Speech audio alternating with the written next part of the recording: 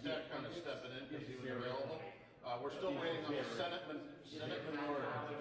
Yes. Still waiting. Yep. You're welcome. It's just, you know what's so great about it? What's so great about it is meetings that are just they're confident guys. They're selling idiots. So I can't figure it out. Once you start, once you turn on it, you change it. You do supposed to say you change it.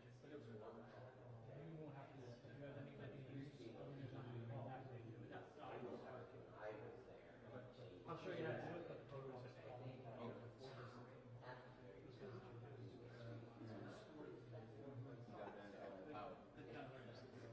they don't think so.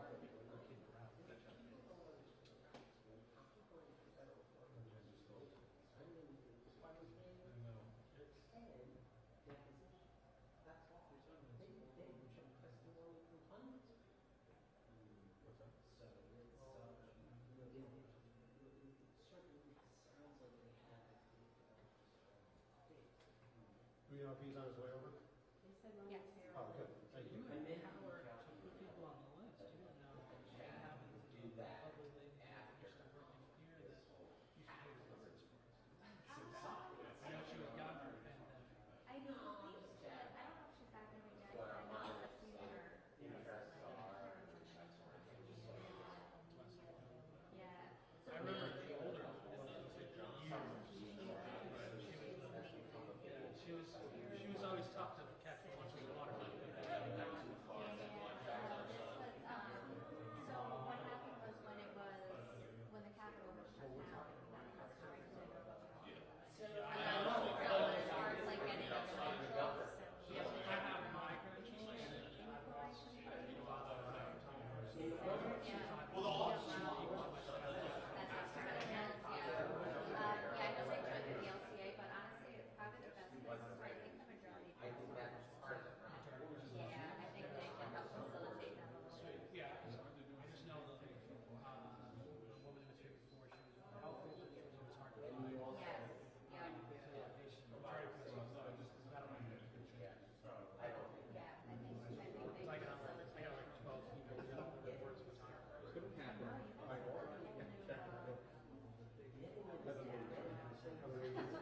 It's keep changing. Yeah. We got like 3 or 4 more on air people. I'm not going to say. Oh, yeah. Just hired 2. It's about an hour and a half. Oh, I'm sorry. No, I was going to say something. We kind of, what happened with us, we got people start leaving. I know. And having, they would walk in our boss and build a position that he created in the middle of it. Clearly, and then we had hired for it.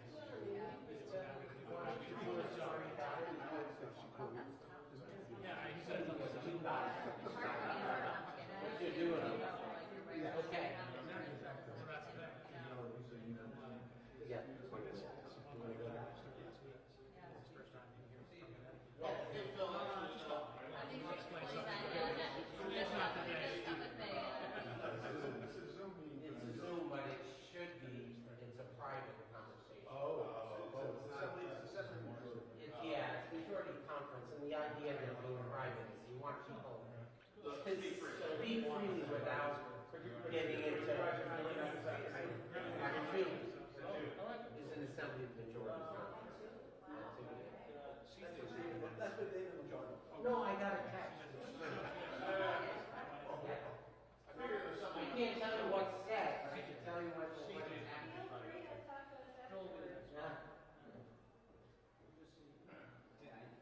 That's what I was saying earlier. I thought it was a conference.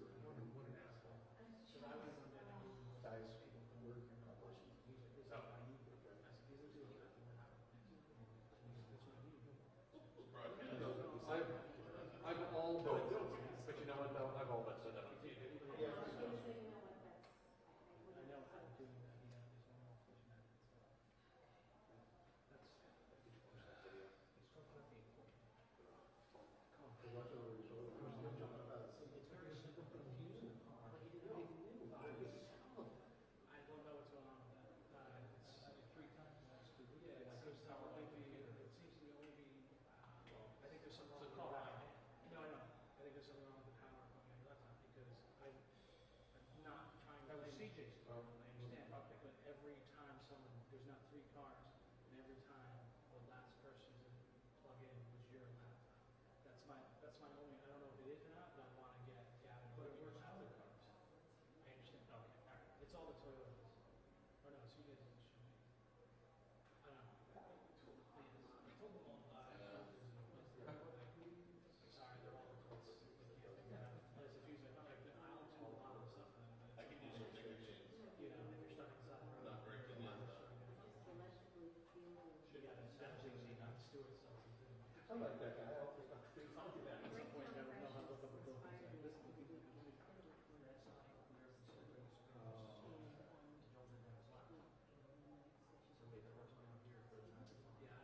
He was, I think he was getting it up to him, but he never showed up.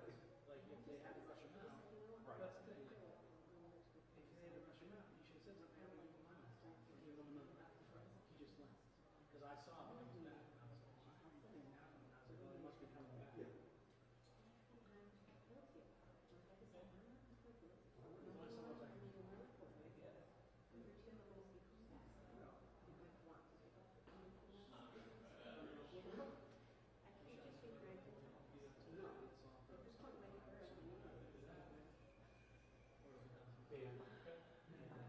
Hello. Yeah, no problem. Hello. Hello, yeah.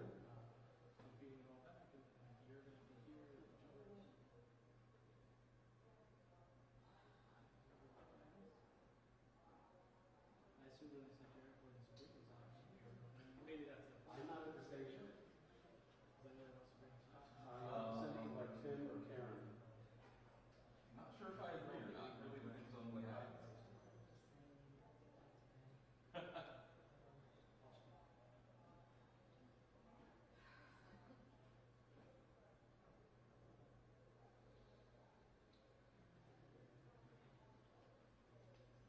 NICET calling on him to resign?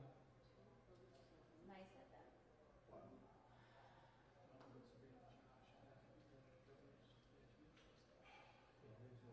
Oh, Because man, he we said got cold. they should mandate the vaccinations. So that's because he said they should mandate the vaccinations. This is full-blown Jordan Belfort, I'm not leaving. He's coming. He's on his way. Nice. Okay, cool. Just what I wanted to hear. No, I apologize. No, it's okay. Oh, hi, this is Karen Witt from, this was called 207, right? This was called 207, right? I'm sorry. All right. They are, okay, I actually thought this was your. Equally troubling was the governor's I'm response. just confirming with you. That's from the teaching union. What is it? Seriously bad. Equally troubling. Oh, wow. The Attorney General has detailed conduct that is repugnant and indefensible in any workplace, and especially in the state's highest elected office. Equally troubling is the governor's response to the report. Sadly, both show he is unfit to serve in We'll call office. this over again, thank you. That's pretty strong. Who was that from, Nick? Amy Colada. Thank you very much. I'll talk to you soon. Bye-bye.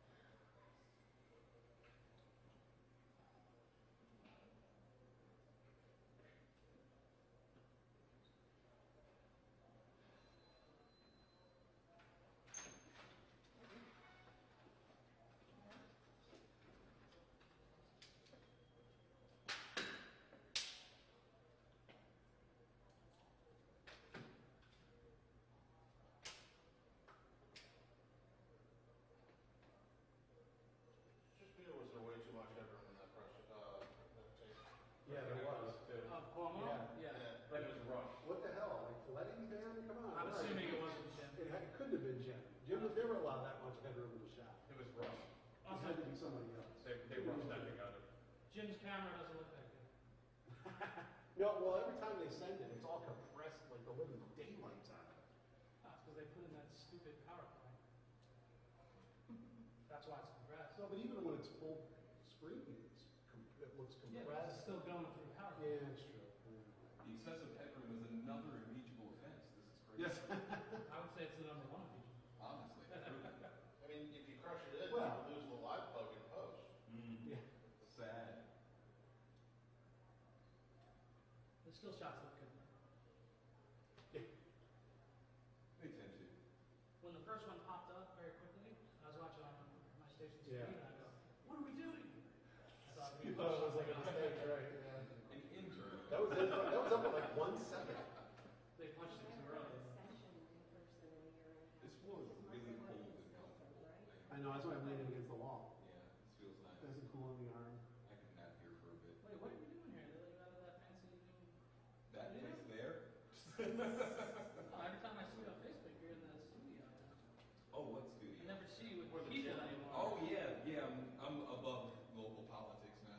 I'm no longer allowed to care. That's the gimmick. I'm not going to Albany Common Council meetings.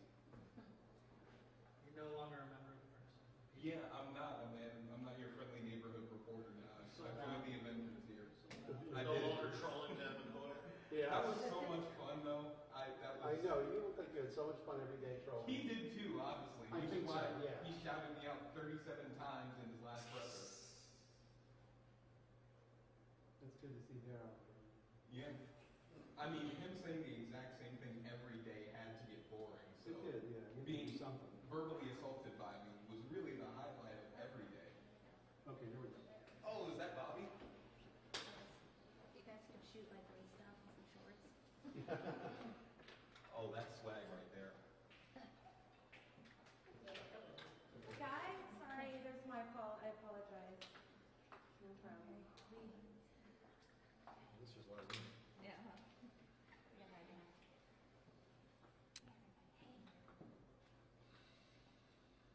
All right, you guys can hear him?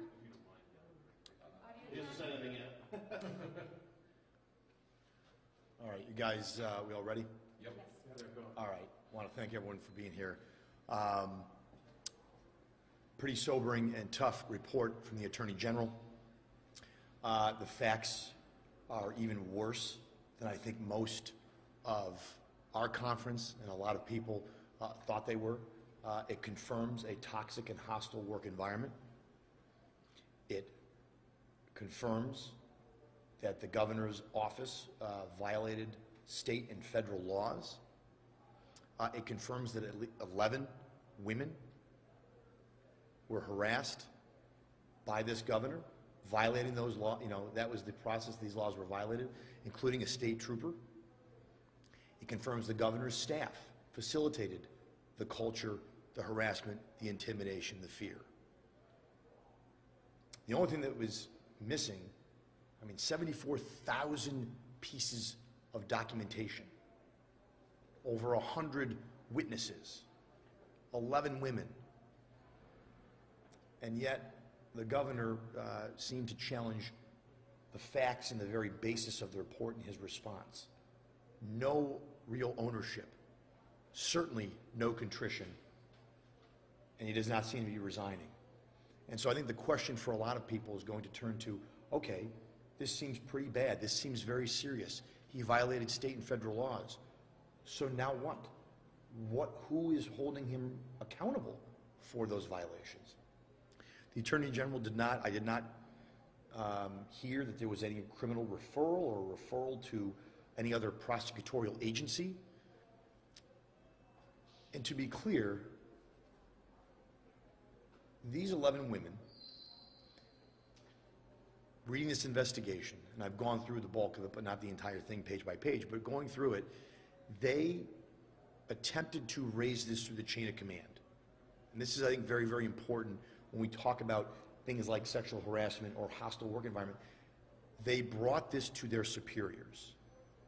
Their superiors not only did nothing, but actively snuffed this out, actively worked to kill the claims, moving employees, silencing those employees, intimidating those women, retaliating against those women. So then those women, what did they do? They had the courage, the intestinal fortitude, they brought it to the press. They brought it to the Attorney General. Now what? Now those women and the people of New York, after seeing their courage, their bravery, they deserve to see the same thing from their elected leaders. Particularly at this moment, the Senate and Assembly Democrats. The Assembly Democrats should immediately move forward with impeachment proceedings based on this report. Our conference stands ready to come back immediately to deal with this. There is no CEO in New York State, or for that matter, I believe in America, that would still be the CEO if a report like this came out about their work environment and actions against them. There's no school superintendent that would still be the school superintendent if there was a report like this against them. So the question is, if the state legislature is not going to hold this governor accountable, then who is?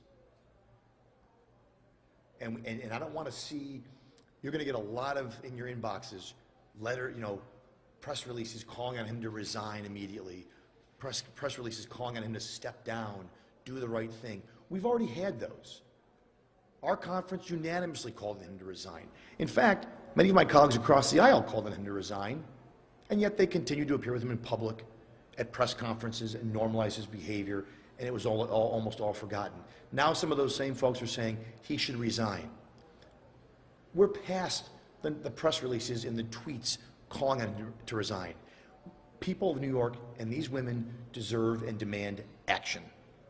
That is what we're calling on the New York State Assembly to move forward with those articles of impeachment, bring it to as a trial for the Senate, and our conference will be back and is ready to come back immediately. How much of the 168 pages, if any, have you been able to get through, and if not, when are you planning to go through that?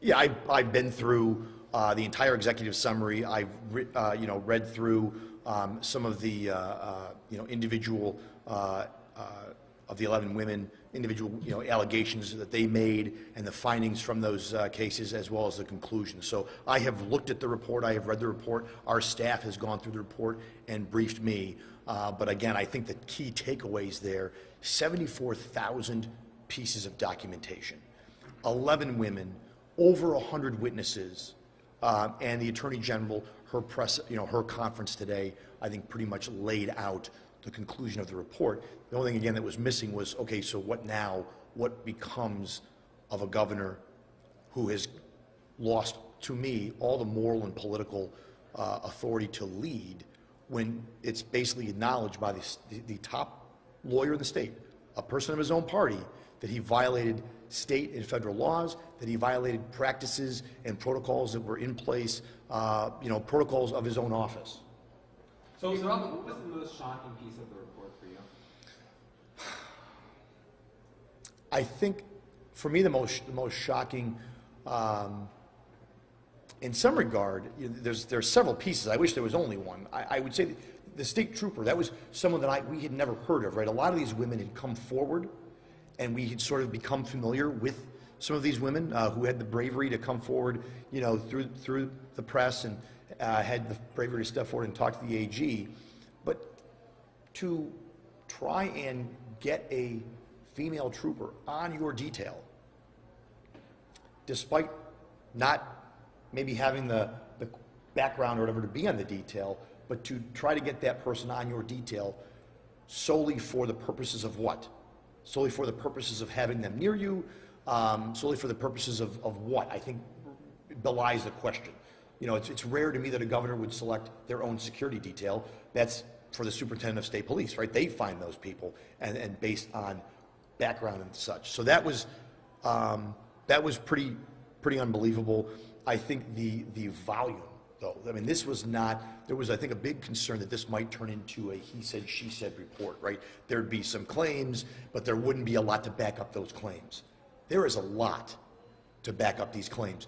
And I think the fact that the staff played a critical role in snuffing out, so it wasn't like it wasn't brought to them. It was brought to them. And there was an office that was supposed, an HR office effectively, that was supposed to, they were supposed to protect these women. And instead, they protected the governor. Senator, you know, Democrats in the months and weeks after the initial allegations were appearing with the governor in public. Mm-hmm. If something like that happens now with all of the details of this report laid out, what would you make of that? I mean, should Democrats be publicly shunning the governor at this point? I don't know how you couldn't. And if they're not willing to do that, then I think that says a lot about that individual, right? So I can't speak. I'm sure there will be people that will not appear with him in public.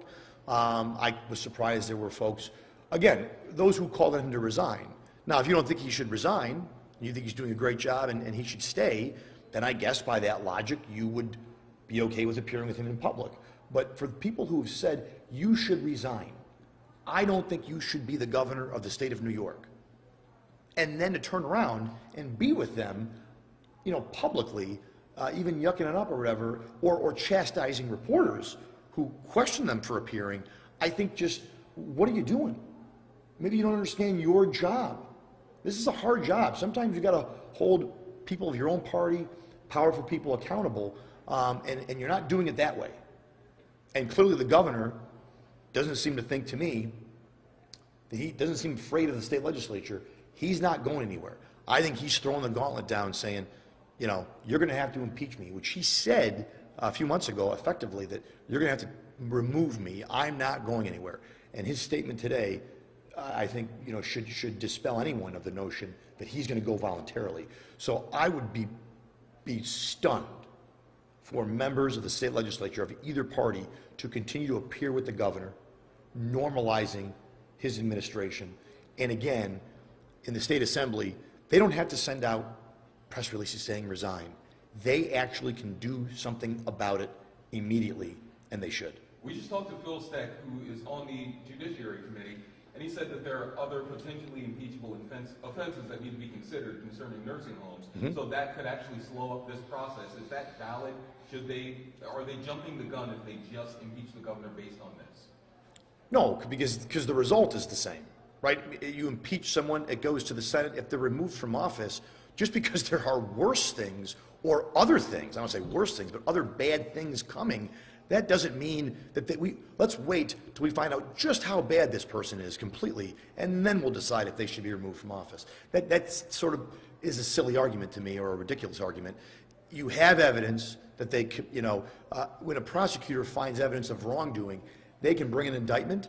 They can amend that indictment to include further charges down the road, but you don't say, let's let this person continue in the public or in the community until we know all the things they've done. That just seems kind of a ridiculous statement. I think maybe it's more of an excuse to not move forward, to not take action. Also, up to this point, all of the GOP hopefuls for governor have expected that Andrew Cuomo is going to be the person they face in the general if they win the nomination.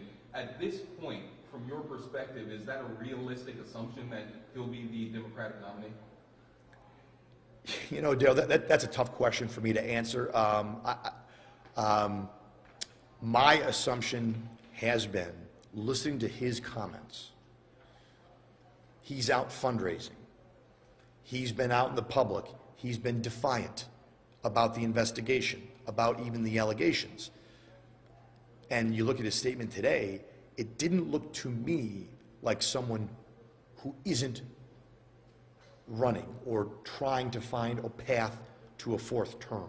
So I think it would be, I just have not seen evidence that he, you know, is contrite and is saying, I'm not going to run for re-election, or you know, I'm going to resign. So everything I've seen, no matter what the words are, everything I've seen is someone who appears to be committed to running for a fourth term. Now again, there could be a primary, there could be a lot of things that happen on that path to whether he's the actual nominee. But I think at this point, I think in a lot of the Republican candidates, yeah, you're running against Andrew Cuomo. He's the governor. He says he's running for re-election. And this, you know, if he does, this is going to be a referendum on the governor. Do you think he has the moral and political authority to continue to lead? And again, by that time, who knows what other things may come out. There's other investigations that are pending, and I think we're all aware of that. Okay. Great, Thanks, thank you guys. so much, everybody. Thanks, guys. Thanks for your time.